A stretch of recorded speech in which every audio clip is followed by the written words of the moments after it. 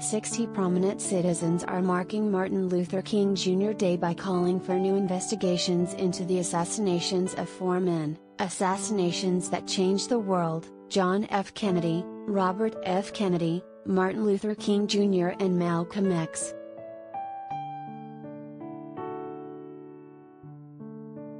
The group, the Truth and Reconciliation Committee, TRC, believes all four assassinations were the result of conspiracies that were covered up by the government.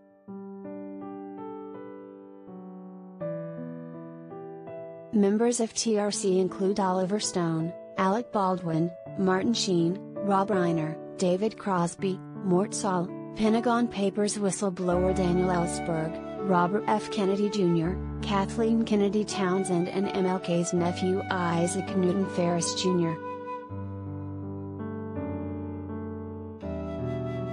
TRC claims, the conviction of James Earl Ray, MLK's convicted killer, has steadily lost credibility over the years.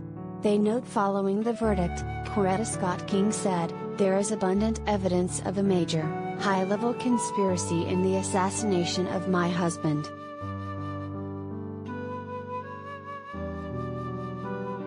The JFK assassination has long been controversial, and scores of experts and others, including Dr. Robert McClelland, one of the surgeons who tried to save JFK's life, believe Oswald did not act alone.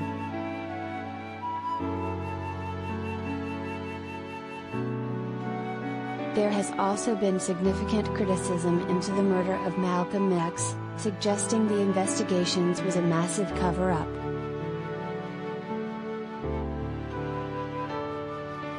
As for Robert Kennedy, TRC calls the trial of Sirhan Sirhan a mockery of a trial that has been demolished by numerous eyewitnesses, investigators and experts, including the then LA County coroner.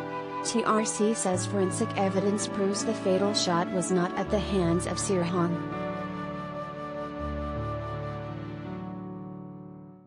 TRC wants Congress to establish real oversight and document release, including a public inquest which will be modeled on the Truth and Reconciliation process in post-apartheid South Africa.